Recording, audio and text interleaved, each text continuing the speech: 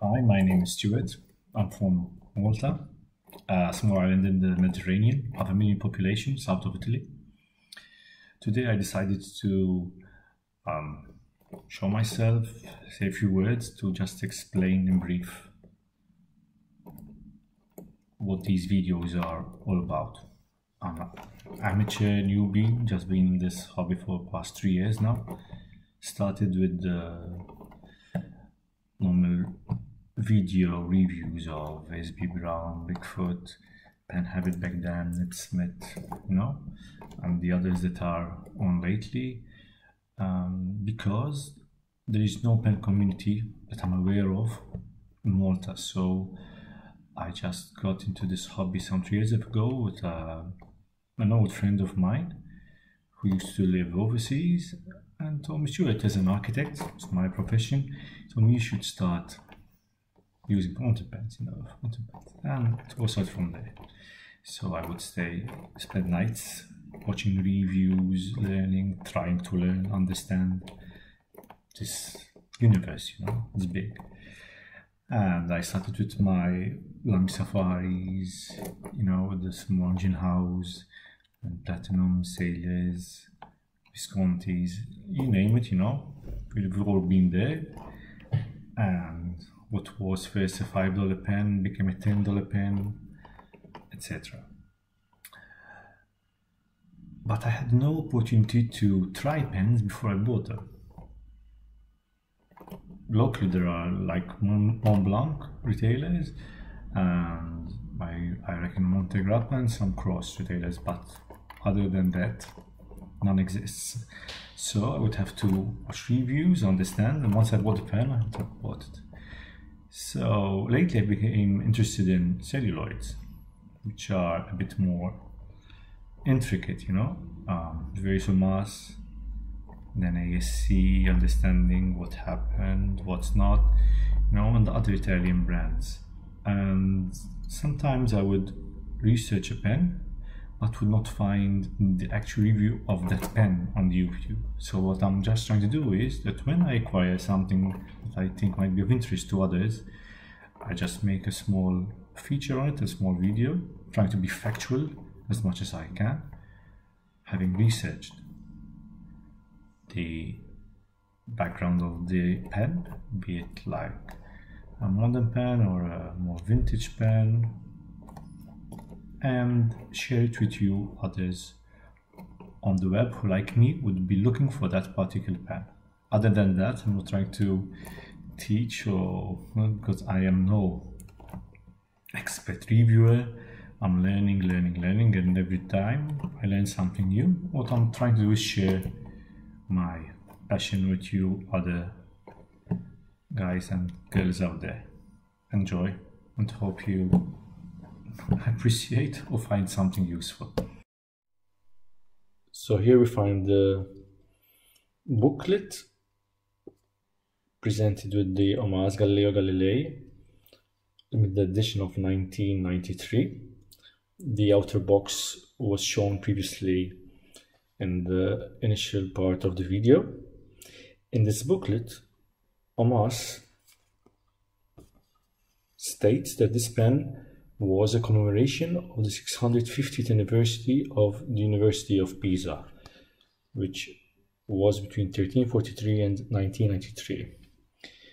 Galileo Galilei was born and was a student in Pisa, University of Pisa, and he was born in 1564. We'll get back to this later.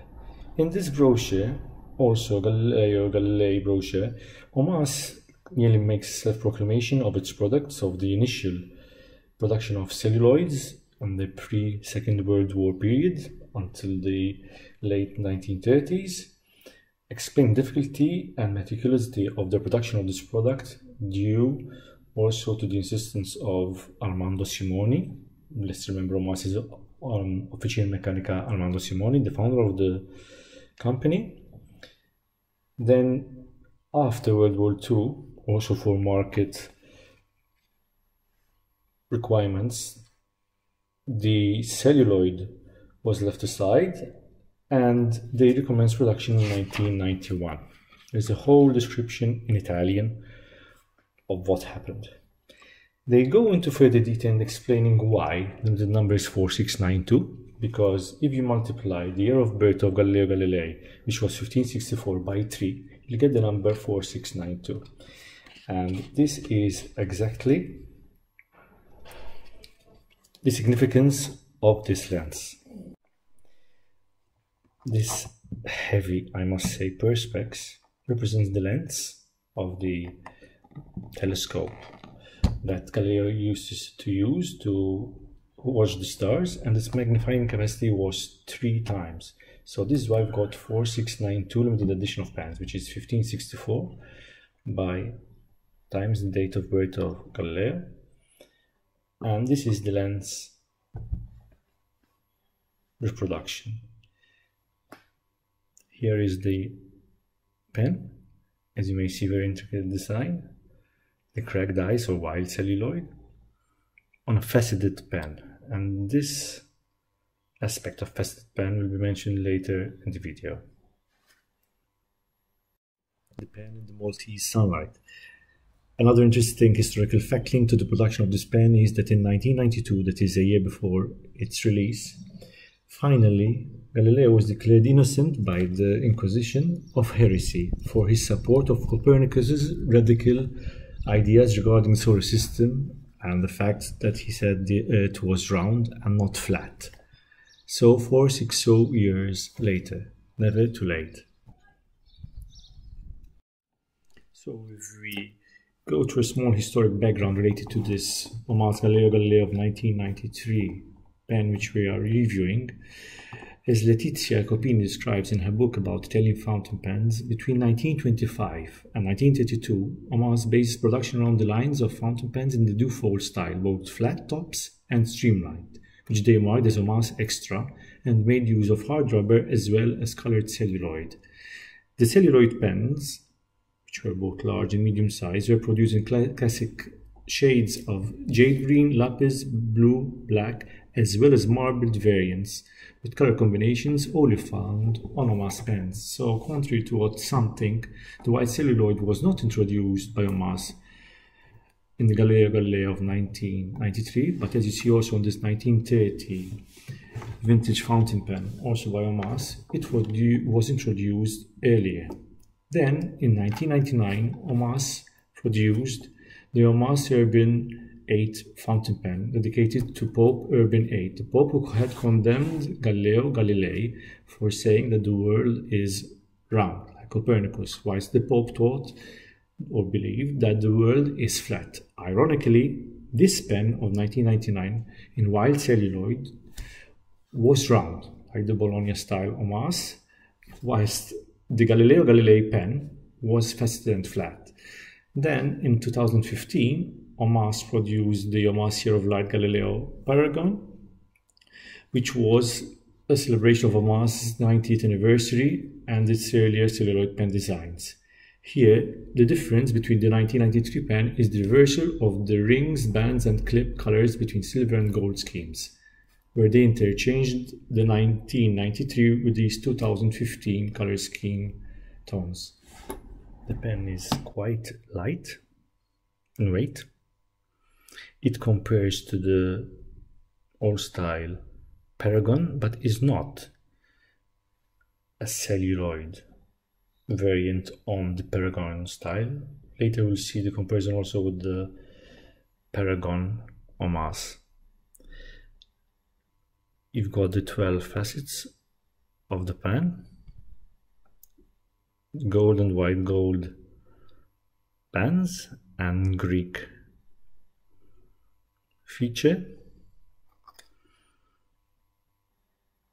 A very sturdy, I must say, clip. You've got the pointed top and finial of the cap, and here is the pen. As you may see, there is written the Omas Galileo Galilei, and you also have the number of the limited edition of the pen, which is, let's see if we can get this, is over here. It's 106. Now, interesting enough, and that's the detail of these Omas pens, that the same number is reproduced 106 on the lens. It's engraved here on the lens. This is a piston filler. As you may see, it has no ink yet, so I'll ink it later. And the nib is an 18 karat gold dual tone nib by Omas. In this case, as you may see, it's a medium nib.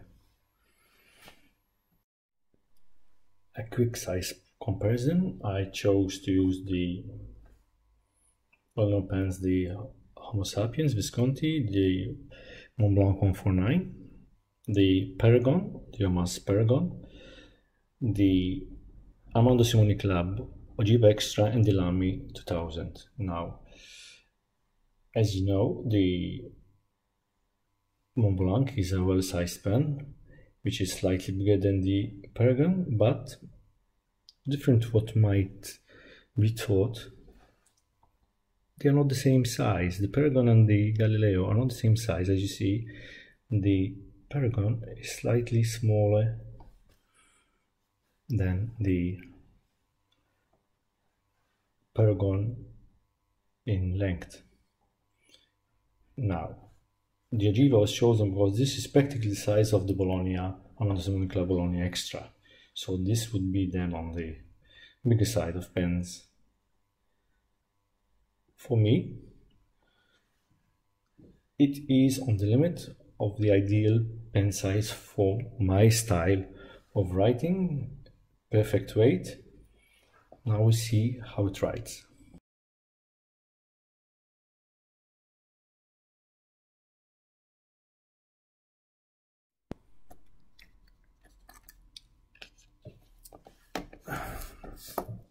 So here we've got the Omas Galileo Galilei of 1993 in wild celluloid.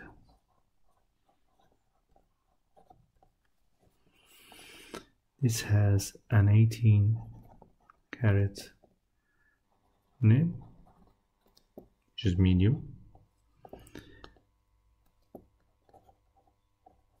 dual tone.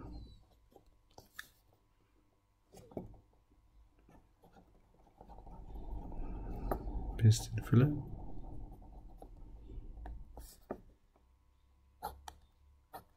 Ink. They're very nice and flowing. This nib is something.